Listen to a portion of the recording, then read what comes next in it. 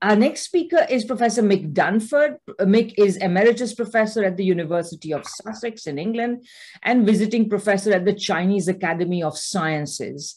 Mick also is managing editor of the important geography journal, Area Development and Policy. So Mick, please go ahead. I'm obviously very pleased to have an opportunity to speak in this meeting along such well-known public intellectuals as the other speakers. I'm going to speak largely about the Chinese economy, but if one looks at the US, one of the most striking characteristics of its evolution across the last 70 or so years, and indeed of G7 economies in general, is that the rate of productivity growth, the rate of labor productivity growth has progressively declined, almost progressively declined. The cyclical movements are basically a long-term downward trend, which is indicative of extremely weak and deteriorating economic performance. Underlying this downturn is in part decline in the rate of investment. And that decline in the rate of investment reflects really what is a long-term decline in profitability that itself has been accompanied by a significant growth in financial assets as a share of total assets. So the broad macroeconomic evolution of the United States, and indeed of many other Western countries, is one that reflects increasing weakness in a sense, and increasingly ineffective growth performance. In the case of the US, you can identify four areas of economic strength in a way. I mean, one is the military-industrial complex. The second is control of the intellectual property norms, standards, and rules associated with the third and fourth industrial revolutions. And in those areas, the United States still exercises a significant degree of leverage, as it's applying at the moment in the case of semiconductors, for example. It enjoys exorbitant privilege as a result of the role of the dollar and as a result of its ability to set the rules of the road. Yet the rise of China, or the return of China, actually challenges all of these areas of strength. And China, for example, talks about the problem of a deficit of peace and is anxious to establish a world of peaceful coexistence, which in many ways challenges the role of the US military and industrial complex. China will almost certainly play a major role in setting intellectual property standards and in the next industrial revolution. So if, for example, one looks at the case of artificial intelligence, in that sector, China is one of the leading economies in the world already. But the impact of these new technologies really depends on the way in which they diffuse or the way in which they are applied. And in the case of the application of IT, China has enormous advantages, compared, for example, with the United States. A similar situation applies in other new sectors, in new energy. China produces 75% of all components. And China accounts for, in this year, probably 60% of all the electric vehicles, right, that are sold in the world. So this ability, to diffuse technologies, is associated with high rates of capital accumulation, and it suggests that China will continue to sustain high rates of accumulation of capital. In other ways, yuan internationalization itself also, in a way, poses a challenge potentially, ultimately, to the leadership of the dollar, as does Asian integration, right, in relation to use of the dollar. And China's drive towards the establishment of a multipolar system similarly will place limits on the extent to which the United States is able to set the rules of the road in the global system. So in that sense, the rise of China does challenge in a serious way the leadership of the United States, but also its ability to sustain its leadership role and its dominant position in the world. If one looks at China's development, I think you have to remember that it reflects changing external geopolitical and geoeconomic circumstances. And it also reflects a series of reforms that were undertaken in China in order essentially to address the contradictions that arise at one stage of development in order to lay the foundations for new phases of growth. And if one looks at it in that way, you can identify a period in which China was embargoed by the United States and then underwent a split with the Soviet Union. But in that period, it undertook significant industrialization and made extraordinary social progress. In the early 1970s, as soon as the relationship with the United States started to improve, China immediately acquired, under Zhou Enlai and Mao Zedong, Western loans. It started to acquire Western technologies and equipment. And then in 1979, it embarked on reform and opening up. But in relation to reform, and in particular in relation to markets, Mao had said something very significant in 1975. He said, at the moment, our country employs a commodity system and the wage system is unequal. Such things can only be restricted under the dictatorship of the proletariat. So in 1979, China embarked on reform and opening up and participation in what was called the Great Global Circulation. But in 1982, it passed a new constitution, implementing the four cardinal principles. In 2012, one can argue that China then moved into a new, what one calls a new era after the 18th CPC National Congress and then possibly after the 19th Congress. But it was also strongly shaped by the fact that from 2011, the US embarked on this pivot towards the Pacific and one moved in the direction of a new Cold War.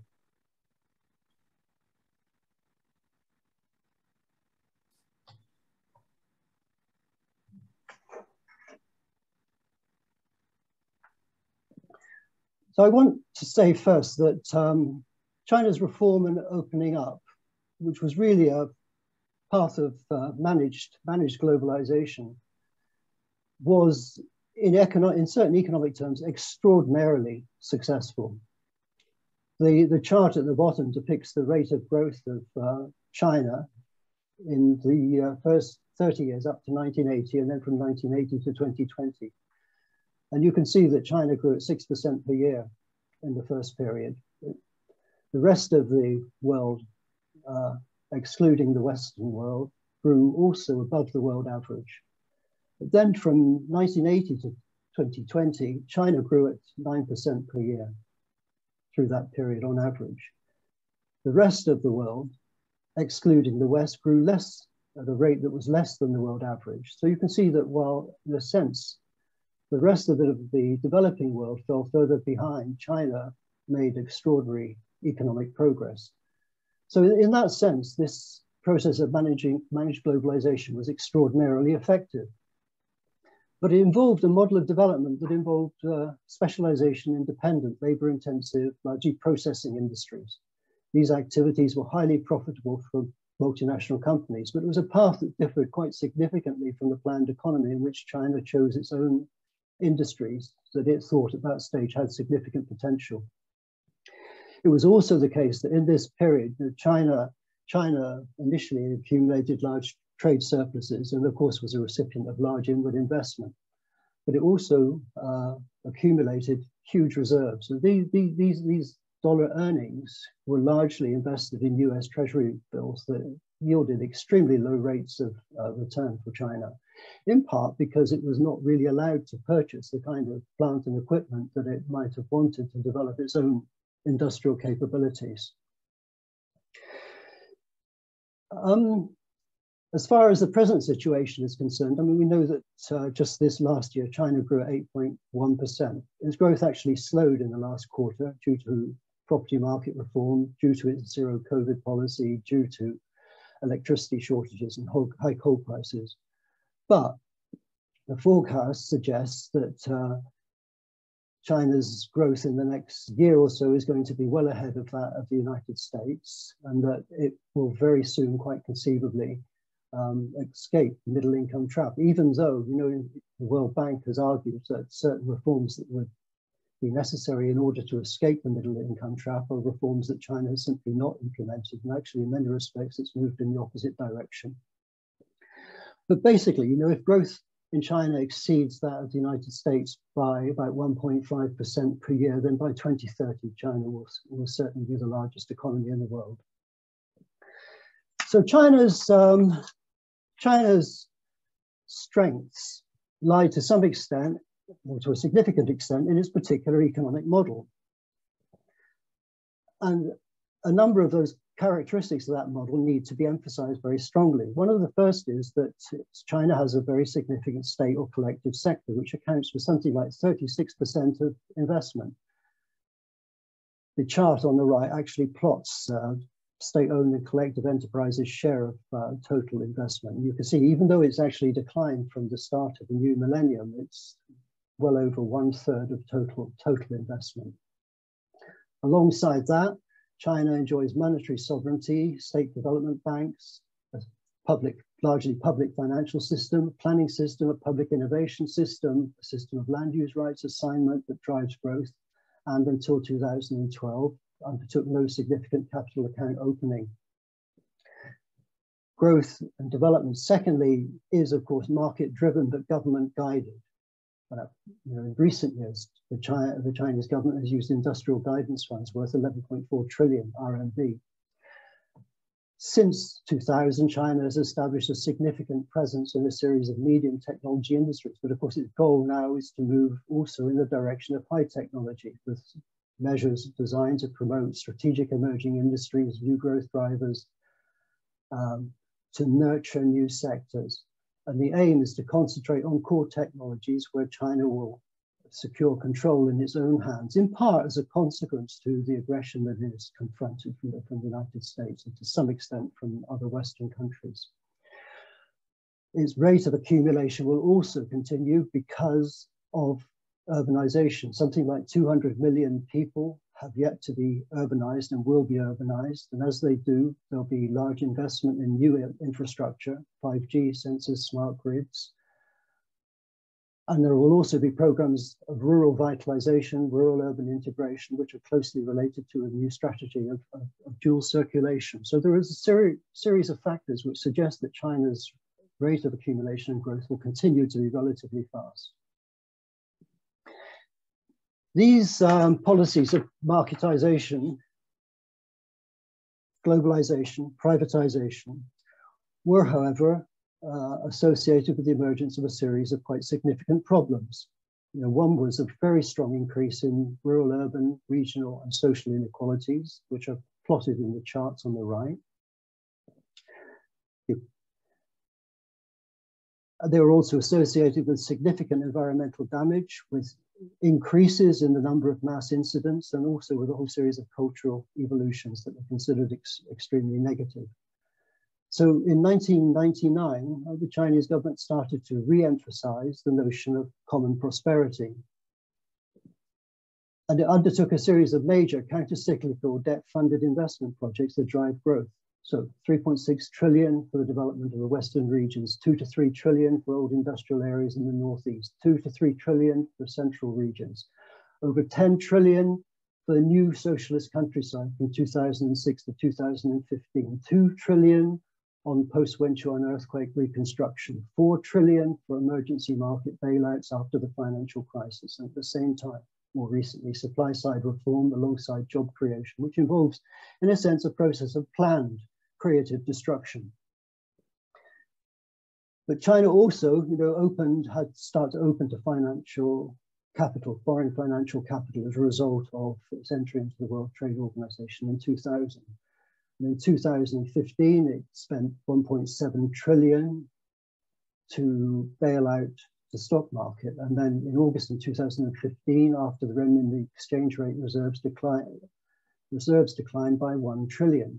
And at least 500 billion of that was associated with protection of the exchange rate. And after that, quite much stricter foreign exchange and foreign investment, outgoing foreign investment controls were established. So you can see that, what I've emphasized is that China made absolutely extraordinary progress. A progress that is really unprecedented in history as a result of reform after reform and opening up, but it generated a series of problems. These Capital investments in Western regions in central China played a significant role in starting to reverse the regional inequalities by 2010. And similarly, the rural-urban inequalities started to diminish after about the end of the first decade of the new millennium. Then in December 2020, Xi Jinping called for a curbing of the disorderly expansion of capital. He called for a strengthening, basically, of domestic demand, for a move in the direction of ecological civilization.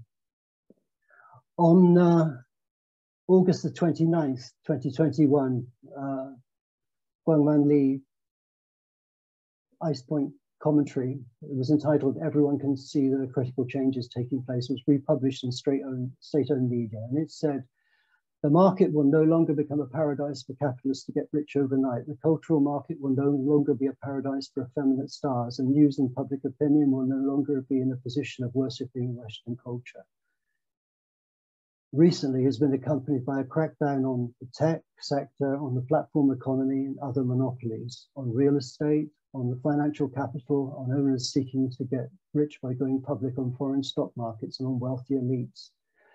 Housing and education, it was said, had been hijacked by capital. So the costs of education and health have exploded. They've created three mountains, right, whose rising of costs and declining affordability crowd out other types of household expenditure and limit the development of fuel circulation, nationally discourage Chinese people from raising children. So these issues are leading to reform primary, secondary, and tertiary income distribution system, and trying to establish income streams through multiple channels, establish high quality employment, lifelong education, collective wage bargaining, and increased labor compensation. Alongside that, China has embarked on this strategy of going out, which of course in part involves a different use of its foreign exchange reserves. It's involved in inward FDI, but also now significantly in outward FDI from about 1999. After the financial crisis, it's been involved in currency swaps, particularly in East Asia. In 2013, established the Belt and Road Initiative, established the New Development Bank, the Asian Infrastructure Bank, and so on. And China has engaged in a significant extent in international lending. The charts on the right actually depict the growth of Chinese lending to different parts of the world.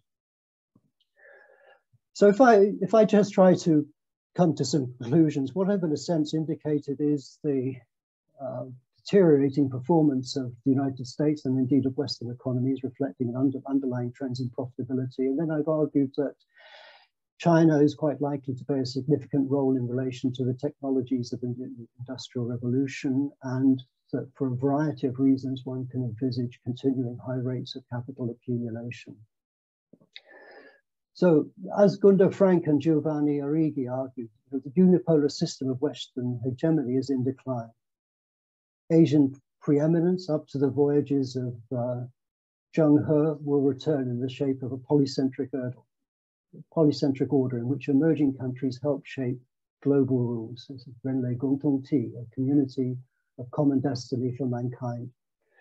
Second, the liberal capitalist system, it seems, cannot address core contemporary governance and economic challenges, and its international legitimacy has declined in the face of the challenge of civilization states. Neoliberalism and neoliberal globalization have run their course, eliciting deglobalization and a reassertion of sovereignty. And at the same time, one can see the beginnings of a new path of inclusive South-South globalization and regionalization, of which RCEP is an example. A new technological revolution is approaching, and it is capable of dealing with global challenges, but exploiting its potential requires coordinated action. China itself will embark on the path of common prosperity. It will ensure continued accumulation and growth for some time to come, and lay the foundations for a new phase of common development. Okay. Thank you.